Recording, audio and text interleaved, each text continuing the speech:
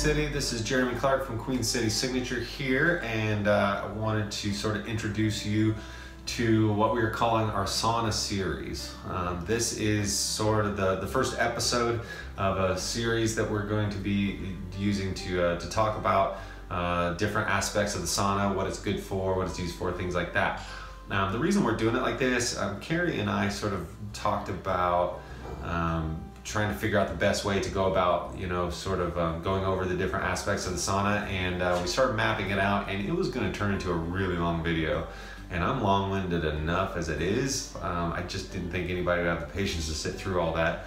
But also, the other thing is, like, there are so many different aspects to the sauna. It could be a lot of different things to a lot of different people. And so I didn't necessarily want to, say, bore somebody who's looking for, say, athletic recovery and talking about the, the sort of holistic benefits of it. If you're a 42-year-old single mom who finally got a hold of a babysitter for the first time in God knows how long, and you're just looking for sort of a getaway for the afternoon, sort of a Calgon take me away moment, then that's great. I mean, the sauna's great for that, but there are, like, say, if you're a 24-year-old guy that's into obstacle course racing or a high school athlete, something like that, the sauna is great for that too, but they're completely different worlds. It just so happens it covers a lot of ground. So we're going to break up the Sauna Series into different episodes so you can sort of pick and choose. And this is also a good opportunity to tell you guys about our YouTube channel. Queen City Signature now has a YouTube channel under the name Queen City Signature, and we'll put some links with this post so you can check that out. And all the episodes will be listed in order, so you can sort of take the ones that sort of watch the episodes that you're most interested in.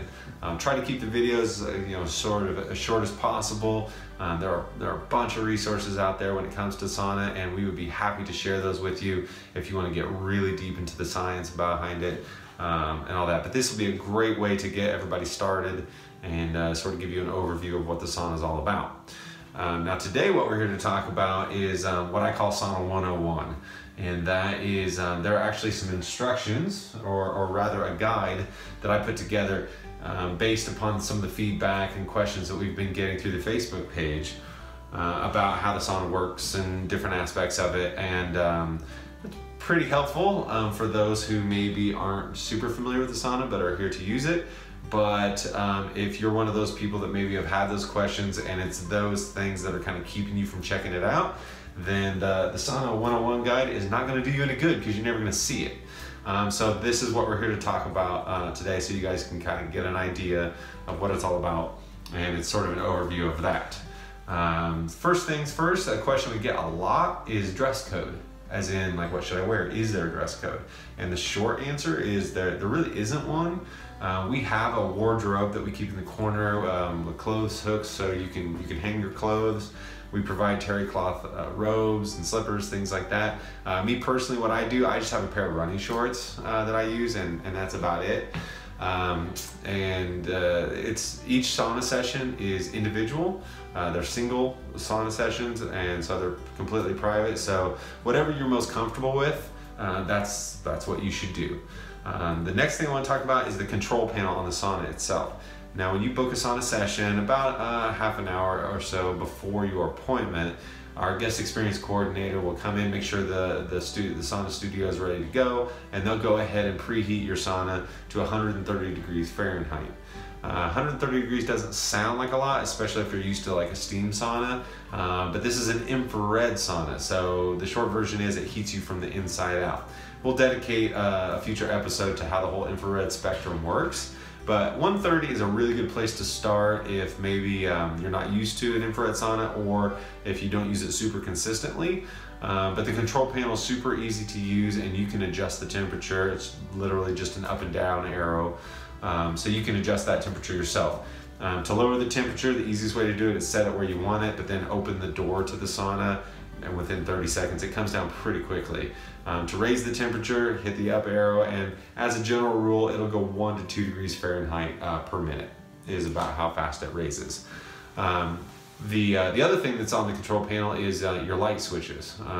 There are two buttons. The one says the inside and one says the outside. Your inside lights are actually your overhead lights, which are not on with the Sauna right now, but the outside light is this perimeter LED strip that's on now. It sort of gives you that ambient glow.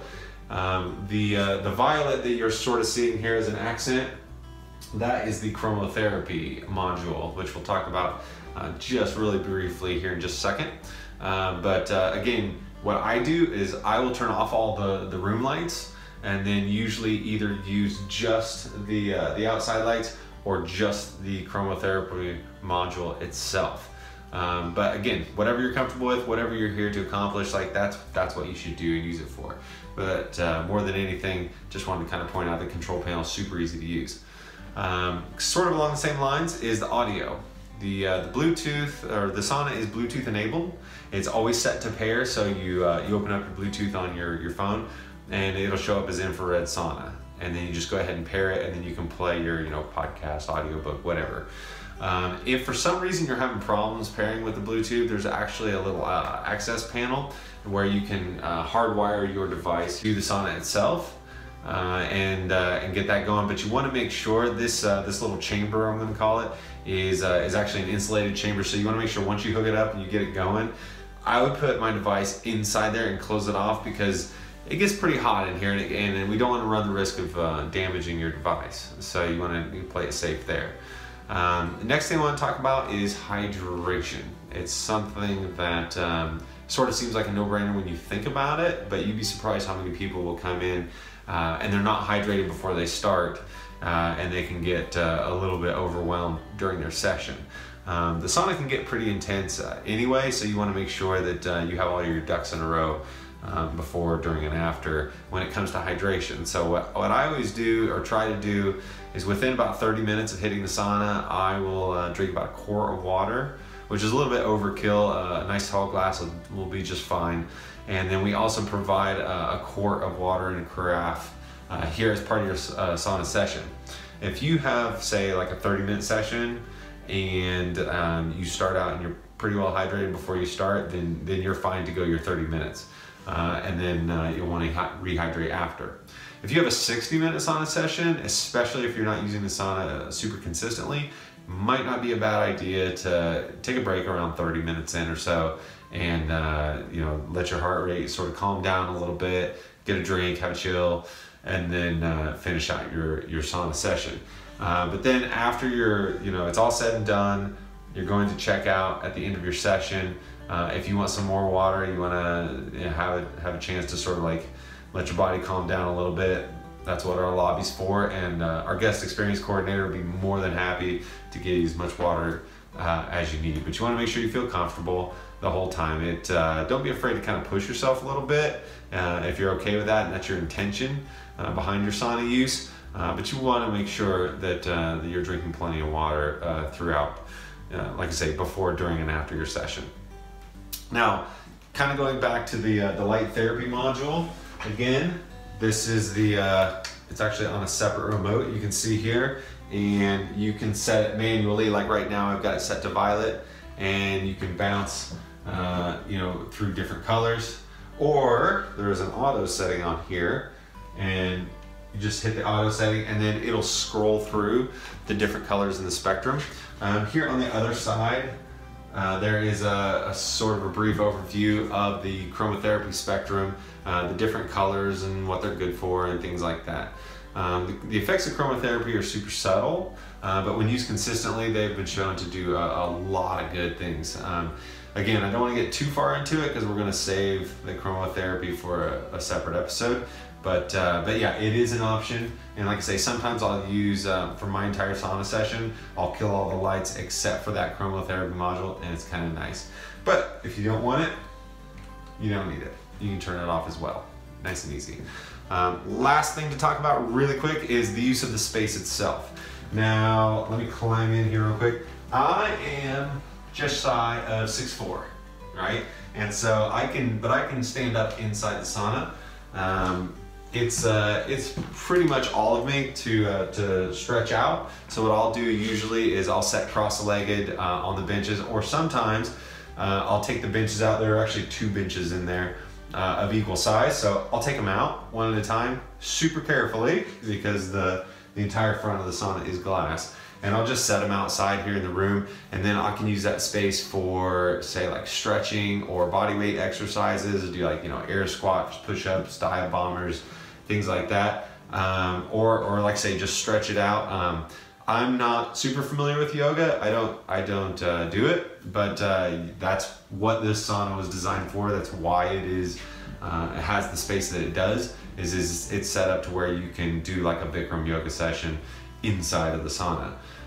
So yeah, just, you know, use whatever's comfortable. Sometimes, like if it's at the end of a day that I'd rather forget, then I'll just kill all the lights and listen to like, I use Brain FM as like a meditation app, or you can use Headspace as a super popular one, or even just like some sort of like spa radio, like a Pandora station or something, and then just sort of like disappear for a bit. But sometimes, like, I'm there to get something done, you know what I mean? So I'll go ahead and do a few sets of dive bombers or something like that while I'm using the sauna. It's pretty awesome, especially if you're someone who is sort of a casual athlete, like, and you're used to doing those things. It's a totally different dimension to do it while in an infrared sauna. It's a lot of fun, and it makes you feel great after it's all said and done. So yeah, stay tuned for future episodes of the Sauna series. And as much as anything, if you would, send us a direct message through the page or leave us a comment as part of the video, either on Facebook or on YouTube. Let us know what you think. Let us know what questions you might have about the sauna and what you want to know more about. There's a lot of different directions you can go and a lot of detail you can get into. So we want to make sure that whether it's any of our permanent makeup, aesthetics, sauna massage, any of the services that we offer, like, we're here as a business to serve you guys, so we want to make sure that we're giving you the experience that you want. We want to make sure that we're doing the best job possible, and we want to make sure that we are a huge benefit to you as you put life together. So yeah, we definitely welcome your comments, your feedback. Please help us by steering the conversation, and we'll go from there. Thanks so much. I hope your day is great. I hope tomorrow's even better, and we'll talk to you soon.